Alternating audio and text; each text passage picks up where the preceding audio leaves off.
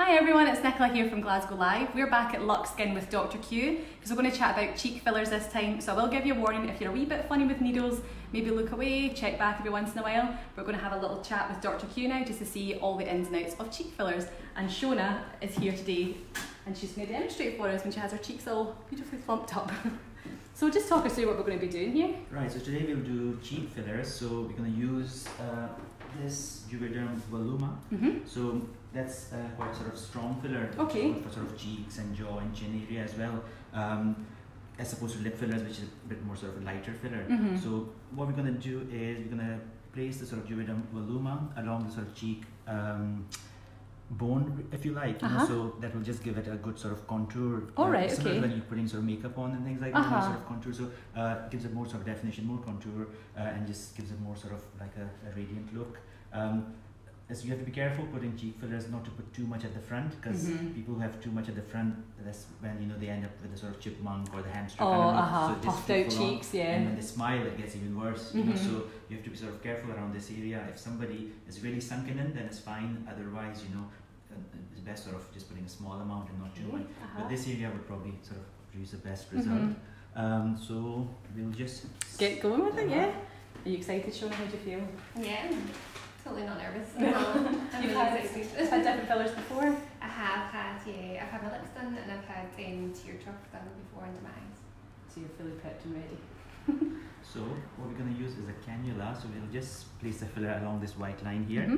So we just sort of clean this area here and just use this to puncture the skin. Like that. So you're not squirming in agony? I assume that's not too hideous? No, not at all. Okay, and that's basically a cannula, so it's like a blunt needle. You can just advance it. So obviously if someone's opting to have cheek fillers, it should really be done by someone who fully knows exactly what they're doing. I mean, any kind of medical procedure should really be done by someone who's trained, because if side effects happen or any kind of sort of complications happen, you need to be able to sort of deal with them, you know. I mean, they are sort of pretty safe as far as cosmetic treatments go. It's one of the sort of lowest rate of sort of complications or side effects and stuff, because it's not really surgery. But I mean, it's still a medical procedure. So So how much filler is actually going into Shona's cheeks just now? So I'm just going to put basically 1/2 ml on each side. So each syringe is 1 ml. So we're just going to put about 1/2 ml. So it's really quite minimal for like a really beautiful natural look. Yeah, I mean, you can put sort of 1 ml on each side, depends sort of on your sort of preference and what kind of look you wanting to achieve. But I think in Shona's case, 1/2 ml would be ample. So why would someone go ahead and choose to have cheek fillers? What are the sort of top reasons? It's basically sort of to give it more definition, look more youthful, sometimes with time, or just your sort of genetic makeup kind of thing, or if you've lost a lot of weight, you can get like a sunken appearance of the face, and that can make you look like, you know, quite sort of tired or aged. Or, so cheek fillers is quite a simple procedure to get done. So as you can see, we've placed the filler around here, and then we're basically just going to just massage that in so that it's, and something like this shouldn't be screaming in agony, I assume. No, I mean, no, it's quite a low sort of pain procedure. So I mean, the cannula is not sharp, so you feel a bit of tugging, but it doesn't sort of cut through anything. So it's not a cutting cannula, it's a blunt cannula, so it basically just finds its way around the tissues and pushes things aside rather than goes through them. Oh, that's good then. Yeah, so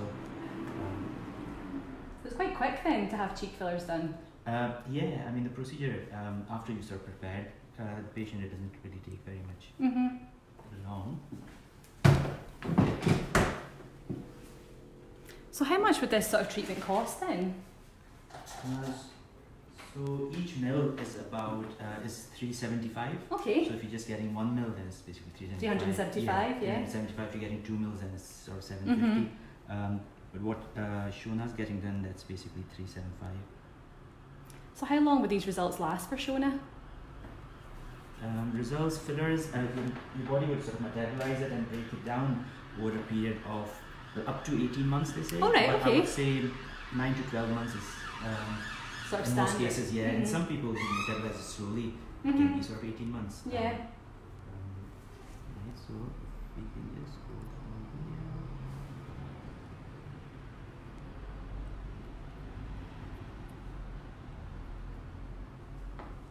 Funny thing that it almost looks as if that's the most terrifying needle, but Shona's not squirming or screaming or anything. She's just, you look like you're very relaxed having this done. Yeah, I think she's in a happy place. Yeah.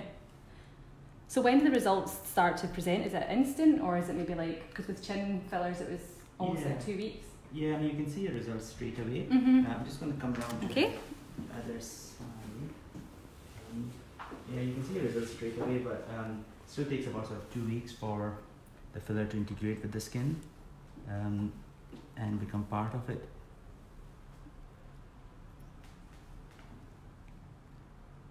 So again, we're just putting like almost like a thread of filler rather than a big bolus. So it's quite an intricate procedure. You're knowing exactly where you're placing that filler. Yeah, with fillers, you have to place it in the sort of right place, otherwise you won't get the result you're after.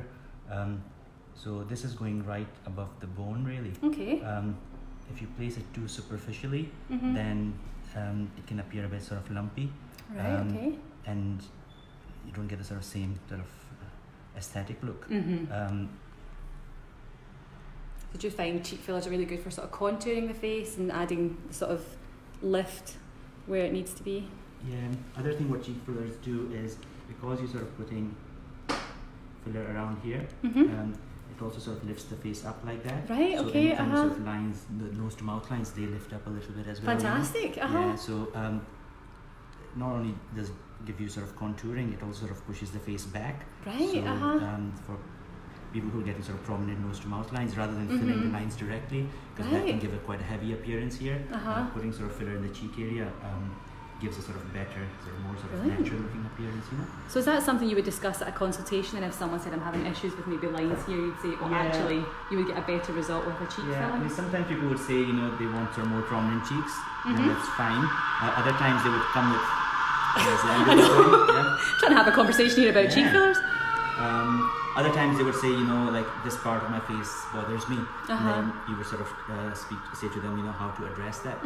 So if they say, you know, the face is, these lines are bothering me, then I would say put some filler in the cheek to push it back, and then maybe a small amount in the line themselves, rather than just a direct approach, you know. So I think that's hard. Fantastic. So how do you feel, Shona? Yeah, good. Excited to see the results. Gorgeous. You wouldn't even tell that. I mean, obviously we could see it and you couldn't, and it was a big needle on your face, but it doesn't look as if your face is being toyed around with too much. A nice natural look. So if you want to find out more about cheek fillers or get in touch with Dr. Q, then just click on the link to his website and you'll be able to find out more. I'll see you again soon. Bye.